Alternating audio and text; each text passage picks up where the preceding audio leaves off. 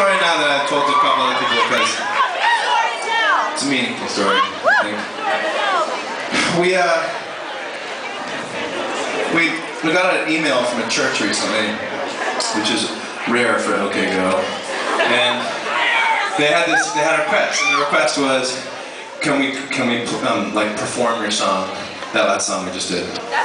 And we thought to ourselves, first of all, of course they can't, because legally we can't fucking stop them, but two, I mean they're a church, right? We're gonna be like, no God.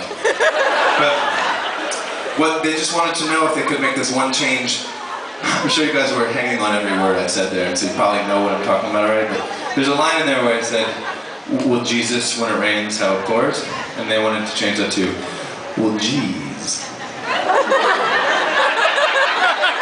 And I guess I can respect that. I'm not a God-fearer myself, but I understand that we shouldn't be saying Jesus when we don't need to. But it's two syllables, guys. Yeah? Jeez is not an appropriate substitute. But I wasn't, what I was going to do, be like, church people, no, you got it wrong. So we said it's fine and everything.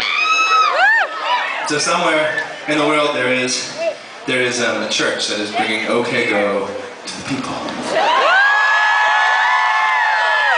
And we thought in return we would bring God to the people. And with that, we will now perform for you a song entirely on Handbells.